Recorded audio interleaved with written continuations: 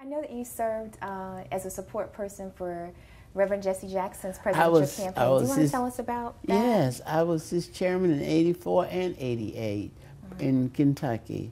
Yeah, I was his chairperson. Why did you take the risk to support an African-American candidate for president? Well, I like Jesse. To begin with, we had worked together in the civil rights movement all those years. Because, see, I met Jesse when I first got involved in the civil rights movement. As a matter of fact, when Jesse was working with Dr. King, and Dr. King sent him to Chicago to be over Operation Breadbasket, because Jesse wanted to be the leader. And Dr. King's wife wanted to be the leader when he was living.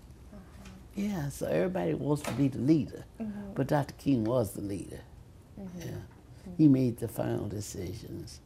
But yeah, Jesse was kind of annoying to Dr. King.